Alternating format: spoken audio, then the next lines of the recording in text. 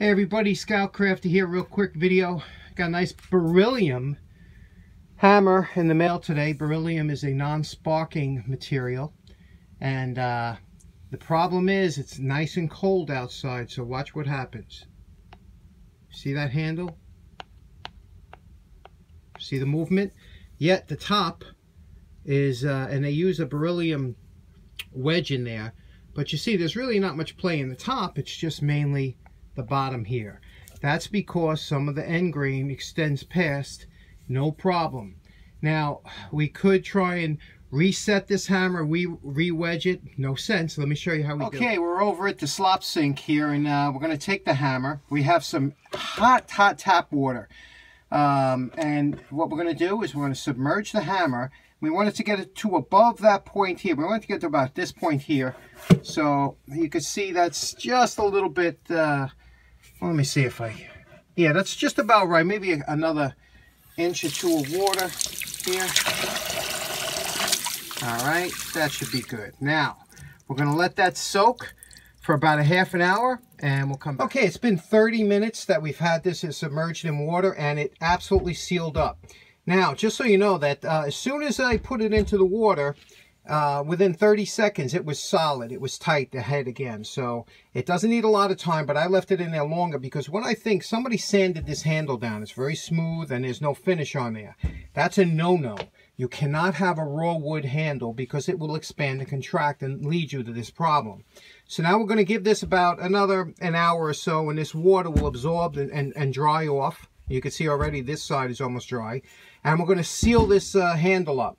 Now, even though this is side grain, but this is end grain here. As you see, the wood gets cut in. That's all end grain. That's really got to be sealed. That's very important because that's the part that's going to expand and contract. So we're going to figure out what kind of finish we want to put on this handle and what we're going to do with the hammer. Now, using boiled linseed oil, and we put a little bit in a cup here using an acid brush. Remember, we want to get just the end grain. We're going to dip it in here and be very generous with this because you're going to see how this soaks in there. Now, I'm going to put just a little bit over here, only on the end grain, because we might want to do something different on the other grain. And we're going to spin it around and put it on all the exposed end grain. Let it soak in, let it soak into the hammer, you know, underneath, and just like that. And we also get, of course, we're going to get the top over here, but when we do the top, we're going to stand the hammer up so that it absorbs that way. But now, if you look at this in about 10 minutes, you're going to see the absorption of the linseed oil into that end grain. It's going to suck it in really quick, and you're going to keep doing this until the suction stops. And from there, then we'll, like I said, we'll decide what kind of finish we're going to put on it. It's been a couple hours since we applied the linseed oil to the end grain of the hammer handle, and you could see it is absolutely dry and sucked well into the wood grain. Now, we will keep applying the linseed oil until we get a shine on here that lets us know that it's pretty well close to the surface. But right now, it's bone dry. That means that it's still very dry, and we still have to keep applying the linseed oil. If you notice, you don't usually get this much end grain with a typical hammer that shows, you know, the hammer. If most hammer manufacturers would bring this casting a little bit lower down on the handle so that you have less of this exposed. But the maker of this hammer is Berylco, and again, they're known for the beryllium copper hammerheads. They're known for their non-sparking properties.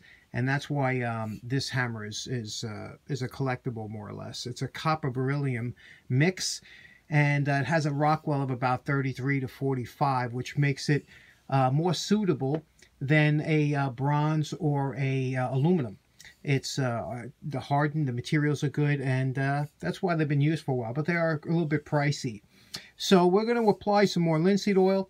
Look forward to a full demonstration when we get done with this hammer. We're going to do a little bit of restoration. I was going to make this a nice shiny beryllium, but then I was reading up on it, and apparently this has some toxic properties when inhaled. So I got to take some serious precautions if I'm going to do any kind of grinding or sanding or anything on this head. But anyway, this is just to get the handle secure to the hammer. A little bit of an introduction. Look forward to one of my future videos when I have this done and pimped out, more or less. Okay? Take care. Thanks for tuning in. Have a good day.